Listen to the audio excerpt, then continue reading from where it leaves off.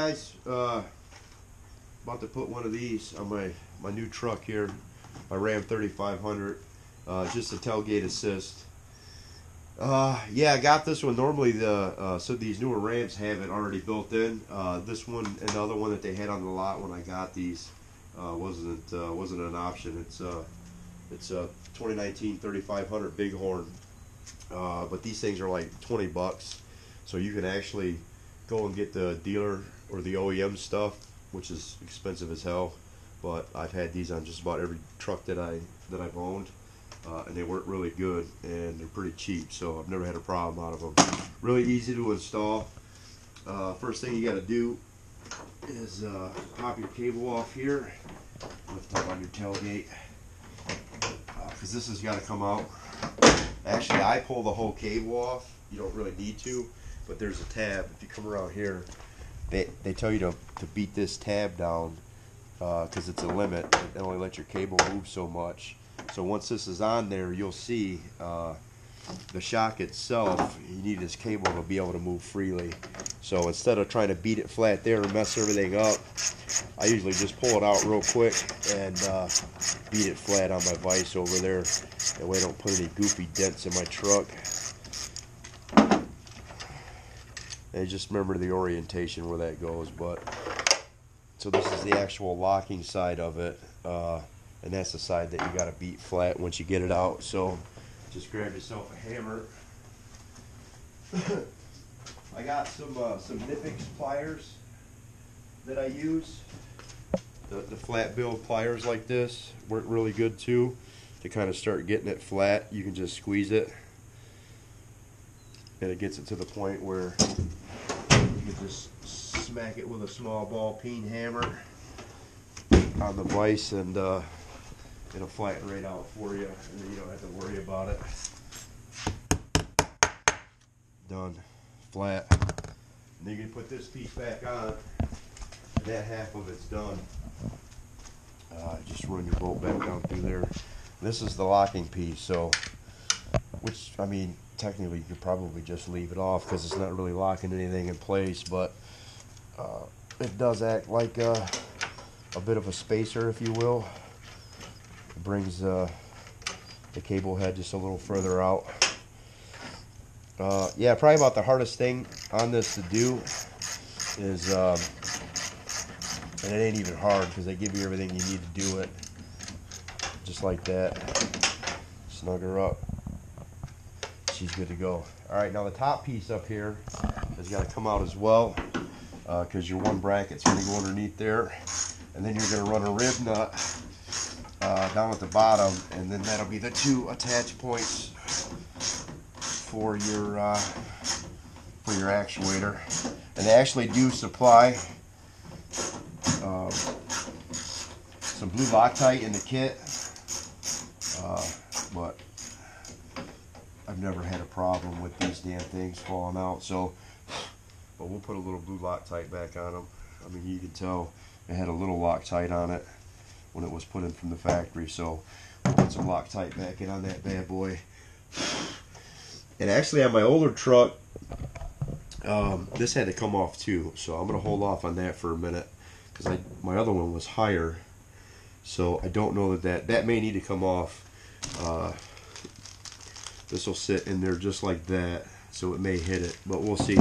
So rib nut wise, they give you everything you need. They give you everything that you need to install it, and basically it's going to be kind of tight over here. It's a 5mm Allen and a 10mm wrench. You got to get it in this hole over here, and that's going to allow you to attach your other bracket here. So I kind of see where this thing lines up at. That way I know where to put the rib nut, and it's right about center on there. And you might have to knock this in a little bit.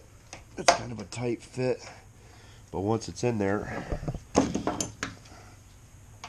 like I said, it's a 10mm that holds it, and then as you spin your 5mm here, actually let me grab an extension real quick.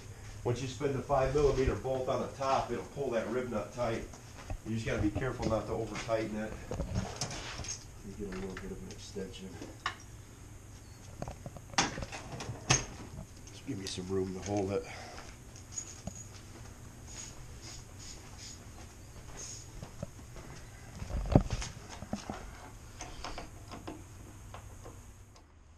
So once you get this thing set in there, then you hold it in place and tighten your nut down and get your rib nut set. This is, like I said, this is like the worst part of it, just that you can't work. You got much room in here. So I'll get this rib nut set, and then I'll show you guys how to do the rest of it really quick.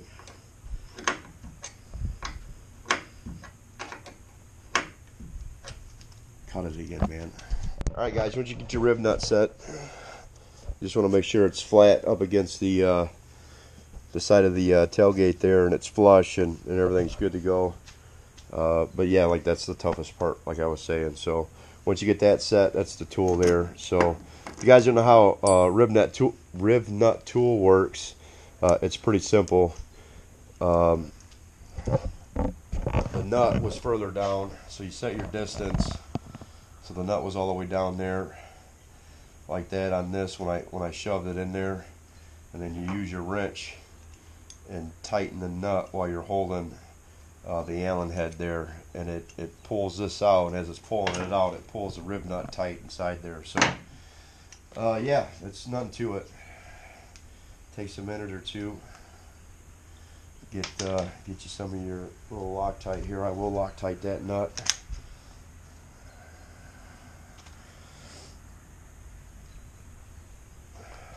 Get this cut open. Why is it always cold outside when we're doing something? What's it like it's cold? Put a little blue Loctite on this. This should be number 5 Allen as well. This thing open. Ooh, it is. It's just kind of cold. Pretty bad when your Loctite is cold. I'll just do that. Put a little on there. That'll work. This thing, like I said, sits down here.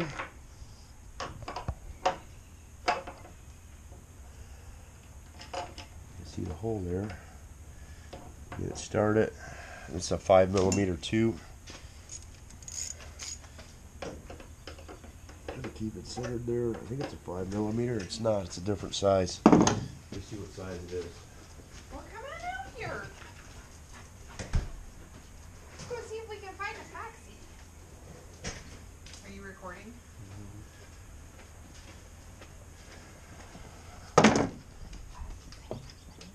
There we go. Figures it wouldn't be the same size. It's a 4mm with the supplied bolt that they give you. So just want to run that down. Like I said, it's got a little Loctite on it. Don't bang your tail light like I just did. Crack it. And again. And again. So you can see that fits. It fits snug around the mounting point where your tailgate mounts. And that's it. As long as it's flush, you are good to go. I'm going to give that a little more. That's it. So that's the bottom part. Top part, even easier. Bolt goes right through there. You put this thing right back on.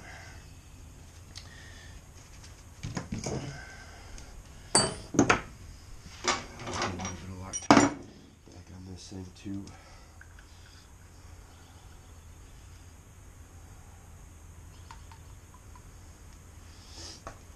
Pretty bad when your Loctite's all cold.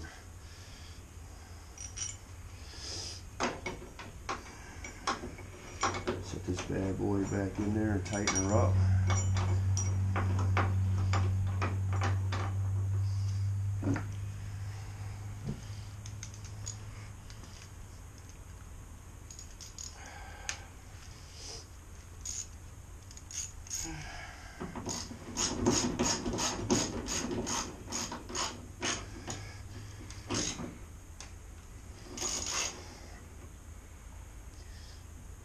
she's nice and tight. Check this again. She's nice and tight. Like I said, that's pretty much the gist of it. You throw your actuator on, throw your cable back on, and then we'll see what we got.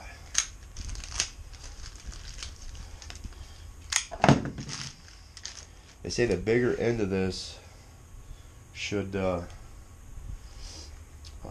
down here on this end. So your arm goes up here, and this just pushes into place. There's a little leveler in there, a little clamp in there that catches it. This thing's pretty stout little actuator here to catch those tailgates. And that's it. And this goes back on, and then we should be able to close it and see what's what here. Slide this stuff out of the way. Let's see what we got. I don't know that might be in the way. There's a little plastic piece here too that they give you to kind of keep your cable from getting bound up, I guess. I've never used it. Cables have always been fine. Yeah, that rubber piece will keep it. So obviously the actuator works just fine. That's the way it's supposed to open. But that rubber piece keeps it to where the actuator can't lay flat enough here. So that's gonna have to come off. And it's just a little push pin.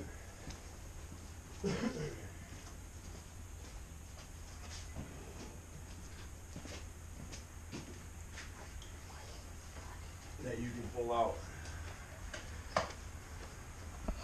Just a little plastic push pin. Actually, I think I got the rubber piece out of my other truck.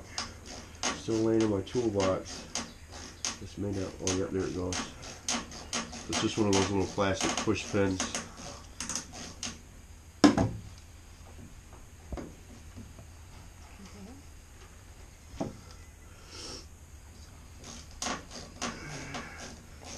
Once you get the screw part out, there you go. It just pushes in there.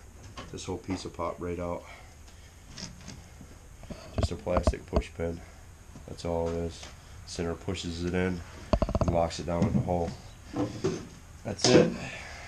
Close and lock just fine now. Yep. Plenty of room. Works like a champ. Look at that. That's all there is to it. Not much else. Take all 10 minutes to do it. Like I said, I don't know. I got this on Amazon. It's everyone I've ever bought I've gotten on Amazon, really. DZ tailgate assist. They make them for all the different trucks, so I don't know. If you like it, go check them out. Like I said, they're like 20 bucks, so you can't go wrong if you don't have one of these. And having this definitely saves your tailgate from slamming down and stuff. So good to go.